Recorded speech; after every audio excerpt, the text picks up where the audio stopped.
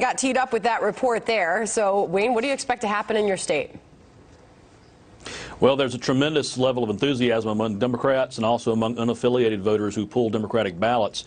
From what we're hearing, there's tremendous excitement for the three candidates that you've mentioned, but ultimately the voters will decide, and I'm very much looking forward to the results tomorrow night. Three-way race. If you look back at that NBC Marist poll, just saw it a moment ago. Sanders polling 26%, nearly tied with Joe Biden at 24%. Bloomberg garnering 15%. You said you're hearing a lot of excitement for the candidates there. Who's garnering the most?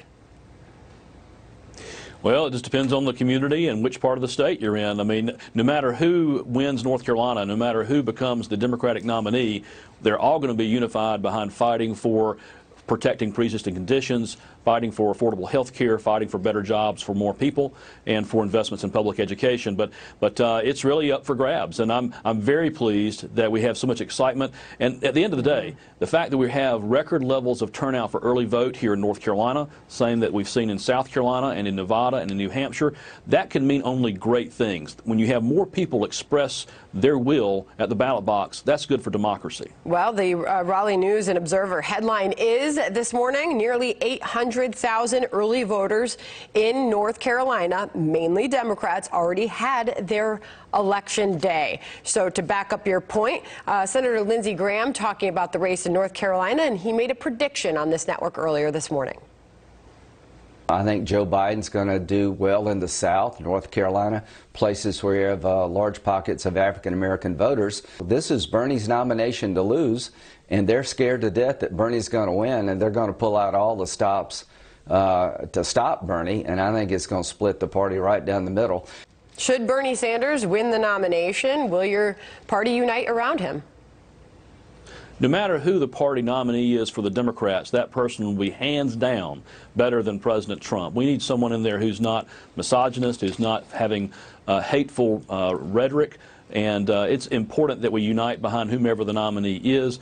I don't always listen to Lindsey Graham. In fact, these days, he says a lot of things much different than he used to say, so I'm not really sure how to account for his opinion on it. But what I do know is North Carolina voters will get behind someone who will fight for them, and President Trump is not fighting for opportunities for all. We need a Democrat who is fighting for the pocketbook issues that North Carolina families talk about each and every day, and not any divisive rhetoric like we see out of the White House. So I heard some agreement there with the Republican Senator, Lindsey Graham. Wayne, you were agreeing with his point that Joe Biden's going to do well in the South, and he points out North Carolina, places with large pockets of African-American voters. But he went on to say, as you just heard, they're scared to death that Bernie's going to win, and they're going to pull out all the stops to stop Bernie. I think that's going to split the party right down the middle. Respond to that. Well, obviously, he has a biased opinion on that. Nothing would be better for President Trump and for what's your opinion Senator Graham, who has. Well, my opinion is that we're going to unite behind our nominee, and that we have Democrats that are excited behind, particularly behind, the three candidates, both Biden as well as Sanders and Bloomberg.